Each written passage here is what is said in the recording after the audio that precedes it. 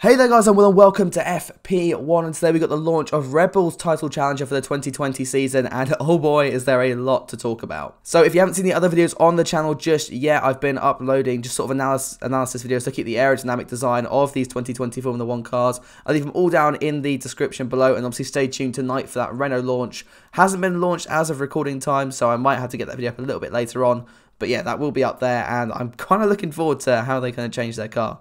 But let's get to the matter of how and then look at this Red Bull car. And yeah, a lot has changed. I kind of looked at it initially and thought it just looks kind of like the 2019 one. But in closer detail, so much has changed. And lots of new technical innovations on here, which I would like to talk about. So let's start then at the very front of the car and looking at this new almost thumb nose. I guess you can't really call it a thumb nose anymore. Obviously Red Bull have pioneered, I think for the last 2 or 3 years, this almost cut out in the thumb nose to act as the S-duct intake. And for those who don't know what an S-duct is, I explain it in their Haas video, so you want to go check that out. But in short, it's basically an S-shaped tube which goes through that front wing, comes out a little exit nozzle, you can see it just before the number 33 on these images that I'm putting on screen at the moment.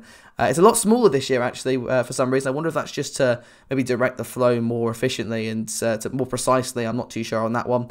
But looking at this, it's a completely new design, looking at the way they've taken this intake in. Instead of just one kind of, hole, we've now got 6, and obviously we've seen other teams try and be 3 or 4, but this is quite a radical and quite a new design. Be interesting to see if any of the other teams pick this up. I don't think they will though. This seems very, very Red Bull, very, very Adrian Newey as well.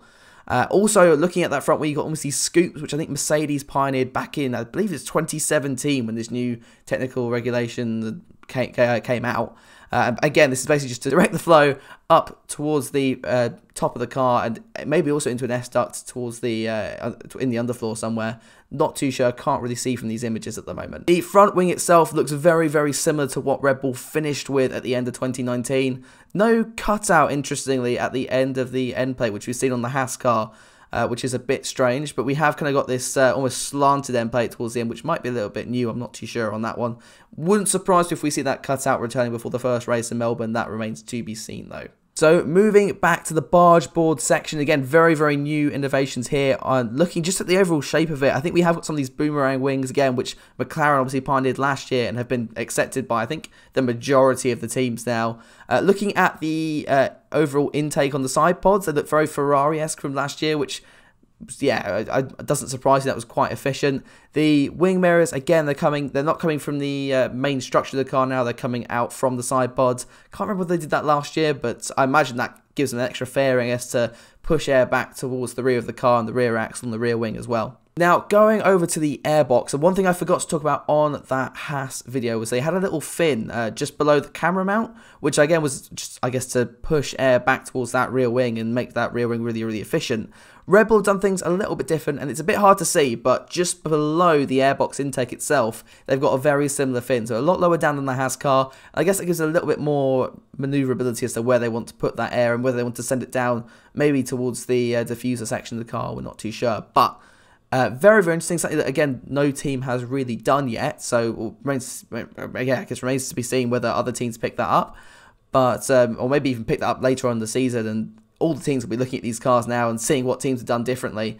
Also, looking at this shot of just the show car we got, now we've got a bit of a high-res image of it. You can really see just how brilliant that front nose cone is and how complicated it is as well, and all these different intakes, which I imagine will be going to different areas of the car just to maximize that airflow as it's going into the underfloor and perhaps into that S-duct shape as well. Now, looking at the rear wing is a bit of a weird one for me. I'm going through these images and I don't believe this will be the rear wing that they launch at testing. I think it looks a little bit too simple. There's not enough cutouts on there for me.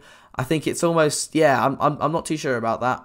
If you compare it to the Haas car, for example, their rear wing looks a lot more complicated, a lot more cutouts on the end plate.